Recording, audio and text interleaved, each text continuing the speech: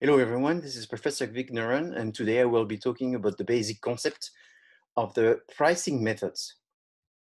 So pricing is one of the 4 P's with product, place, and promotion. It's actually the only P that does not cost anything, in the sense that you don't have to spend money to generate the pricing. The pricing is an internal decision that is based on some parameters. The concept of pricing and the method of defining what's the price, or what the price should be, is based on the minimum price would be the minimum being the cost, and the absolute maximum will be the maximum that you can sell the product based on the maximum value that people would perceive the price to be. So this maximum value is very dependent on the supply and demand, and the more there's people wanting a product and less a product available, the higher the perceived value it would be. So as a business, it's always very important to create the need before you define and you promote a price. So this price is very much a function of the situation of internal situation of the business, such as in what situation you are. Is this a product that you have excess right now, and are you in a stable financial situation? Are you going to try to survive? And therefore, the decision of the price you're going to have is very dependent on this. Do you have some competitors, many competitors? How are the prices of your competitors? All of this is very, very important. Are you trying to gain market share? Are you trying to increase your prices? Are you trying to change people perceive value and perceive quality of your product? Are you functioning in a way that you want to increase your profit as well? So all of these different reasons internally will influence on what kind of methods of pricing that you will use. When you're looking at what's affecting the prices, is you have obviously the costs. The costs are divided in 2 types of costs, the fixed cost and the variable cost. The fixed costs are what does not change with the amount of product that you will be producing. So you producing 1 product or you producing 1,000 products, that fixed cost stays the same. So the rent, the salaries, all of these will stay the same. However, the more you produce, the more inventory you're going to have to get, the more raw material you will have to get, and that will be fluctuating, and this is called the variable cost. The total cost is therefore the addition, the sum of the variable and the fixed cost. There are considerations that goes again hand in hand with the question of quantity, which is the economies of scale, which is related to the fact that the more you will produce, the more inventory you will produce, the lower the cost of each one of these inventory, because essentially you are buying a larger quantity and you're getting discount for the raw material that you're buying. But at the same time also is you're reducing the cost of each one of the goods by reducing the weight, the overall weight, the percentage proportion weight of your fixed costs by having a larger purchases and larger production. The experience curve is different in the sense that with more experiences, you become better at producing. So if you have, if you're starting a business and you don't have much experience, you make mistakes that eventually you learn from and you become better at doing it. If people are more trained, if people are more used to work with each other, there's some kind of experience curve that happens, and therefore you become more efficient. If you have more older people that have worked in this company, as they become more efficient and they are not in the learning curve to find out how to do it, and there's more routines and quality controls with these people than the people that are just starting, that you have to spend time training. So, and a very important example is the use of junior salespeople versus the use of more experienced salespeople who will be going to the essential much faster, and they will cut corners and be more efficient in making their sales because they have developed a relationship with the distribution network with the clients, and therefore they would have more of a relation that allows them to understand the needs of the client and also to understand how to communicate and when to communicate with these clients because they know what to do. If you're someone who's just starting, you'll be making a lot of mistakes at the beginning, and it will take time for you to build this relationship. So the more you have experienced people working in your company, the more experience curve and the more efficient you will be at building and creating products. You also have another function of the quantity, which is the price in terms of quantity is the more the price change as being lower, the more you usually have an increase of demand. And so this is called the elasticity of the demand, is the change of the demand changes with the prices, and the lower the price, the more people are buying the product. Other consideration is the fact that you have to understand that as a business, you will try to maximize your profit, you will try to increase the price, but as a consumer, your perception is you want to maximize your value, which is you want to maximize what you can get, the benefit, and the lower the price that you can get.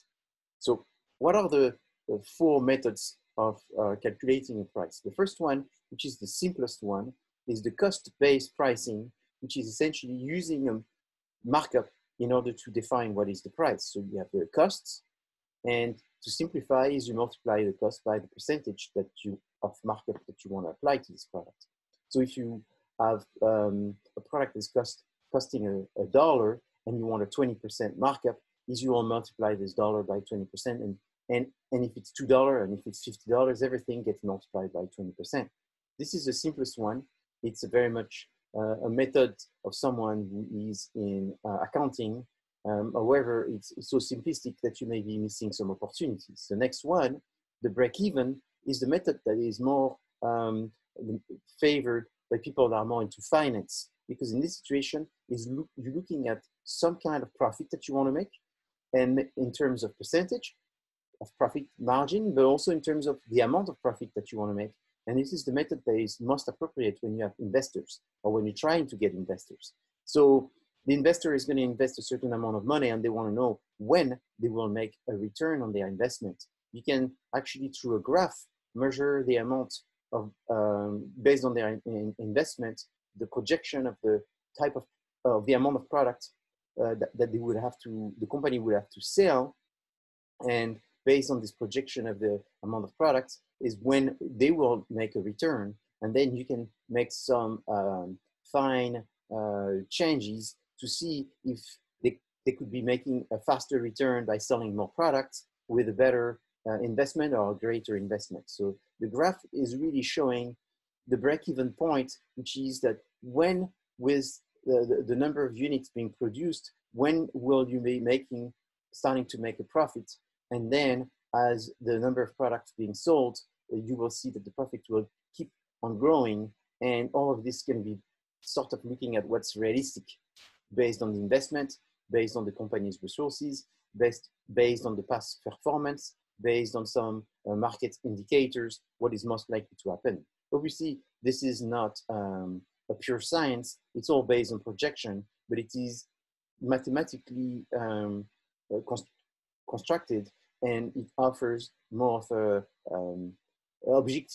more objective, it's not 100% objective, but more objective view of what's the likelihood of the investor to get a return on their investment. This is a very common technique used in the program called Shark Tank. And this is very important to understand that this is a very powerful way to discuss a business with investors, and also to look at it yourself, making projections when you're making plans of the best strategic decision and the best activities to run in your business in order to reach this profit as soon as possible. Value-based pricing is a method that this time is not looking at the internally or looking at externally, looking at investors. It's looking at externally to the most important person in the market, which is the consumer. And it's looking at what are the benefits that the consumer will get from buying this product, and what are the perceived benefits that they would get. And you will try to analyze these perceptions and see the value of these perceptions and put it in terms of how much just noticeable difference there would be, how much improvements, innovation this product would have, and this compared to what's existing at the time on your competitor's product. So you make a point that the more you are unique, the more you're differentiated, and the more this is needed by the consumer, and the more they perceive that this is better, the higher you will be able to create a price which is higher. So in contrast, you can see that the cost-based pricing goes from looking at the product and then looking at the costs and adding a markup. You can define what will be the price for the customers, versus the value-based pricing is actually starting from the customers, and it is the customers that define what the price is. So the danger with the cost-based pricing is that you sell it too low and you could have sold it for much more. The danger with the value-based pricing is that you will actually sell it more than what the customer wants. So you have to make sure that you're not just adding a percentage, and this percentage just seems reasonable. It's always reasonable if it's something that makes sense to the customers. Competition-based pricing is this time looking at something totally different, is looking at what your competitors are doing and imagining that based on what your competitors are doing, you have a chance to also be successful. So it is somewhat dangerous in the sense that the competitors may have different costs, and therefore you may be making no money by following what the competitors do. Another danger is the competitors may be making a mistake where they are not analyzing well, or they're missing an opportunity to maximize the perceived value, and the consumers are actually able to buy for much more than what the competitors sell. So it is oftentimes done when there is a strategy which consists at competing against someone very specific, and that's the strategy. It's a challenger strategy, or it's a follower type of strategy. Or it's supposedly a competitor type of strategy.